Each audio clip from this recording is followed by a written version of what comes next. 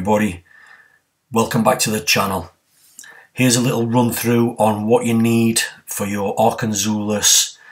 The apps, as you can see, we've got the Arken Optics and Arken Ballistics. If I go into the Arken Optics one, this is what you need to update the firmware.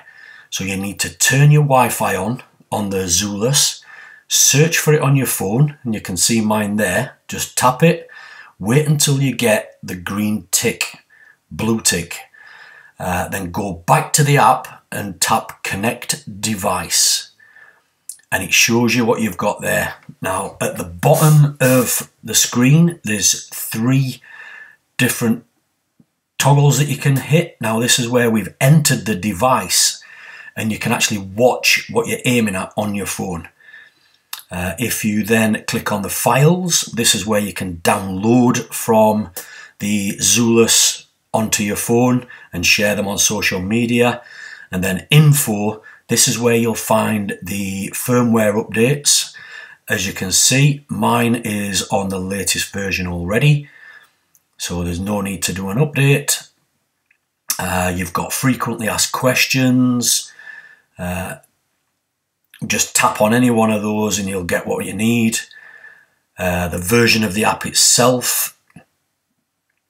So all useful little things. Contact us, you've got the USA and the global there. So if you do need to make contact with Arken, it's another way to do it.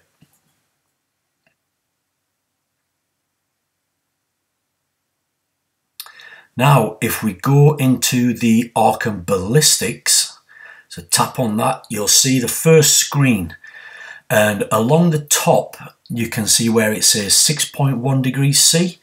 If you just tap on that, it gives you all 3 options. So when you zero your rifle, have a look at what temperature it is, the humidity and the air pressure. Once you've got those and put them in, what you then need to do, take your zero distance and put it in there where you can see the cursor moving. Now I'm at 30 yards.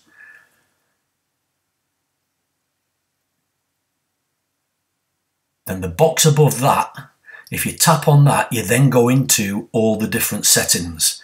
So you can see here you've got your zero distance that you put in again, your scope height. If you type in what that is, so if you've watched my previous video, it's from the center of your scope to the center of your barrel.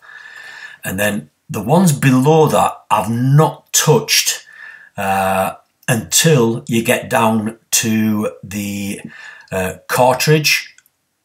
So I've put in the 22 Hades, which is what I'm using, and just save that parameter.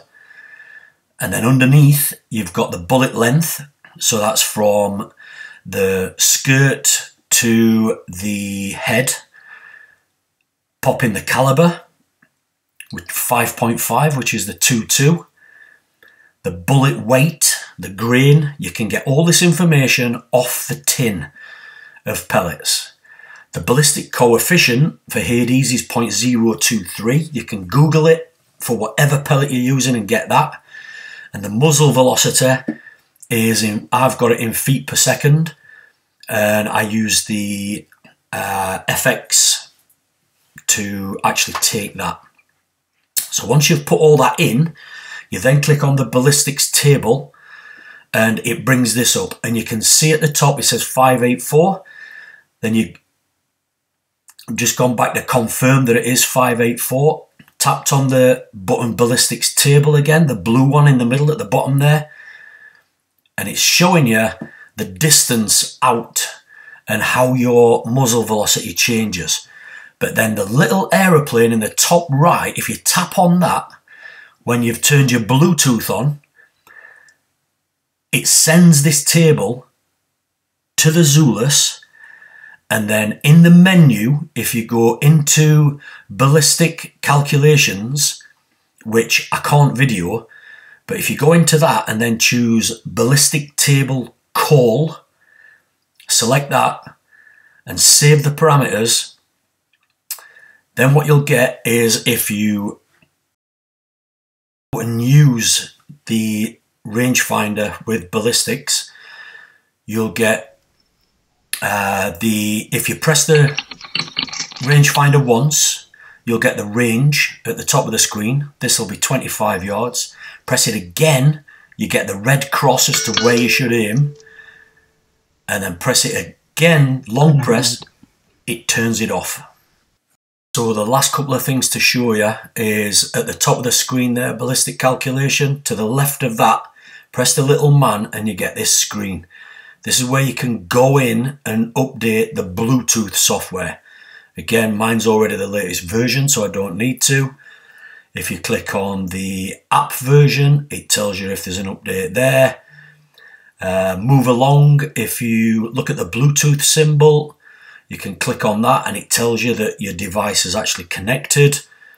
And then the next one, the 4 little squares, if you tap on that, I've only used one in here, and that's this one, the units of measure. So you can change yards to meters, feet per second, scope height, inch and millimeters. Choose whatever you're comfortable with, pop it in there, or you can just go at the bottom in it, metric units or imperial units. Entirely your choice, whatever suits you. And then you've got the unit converter. I've never touched this, never been into it, and mine is working perfectly. You've got the moving target, where, to be honest, I don't even know what this does. I've not played with it at all. So I really do hope that you found this little video useful, guys. If you are interested in buying one, please follow the links that I've put in the video. It would be greatly appreciated. Thanks for watching and happy hunting.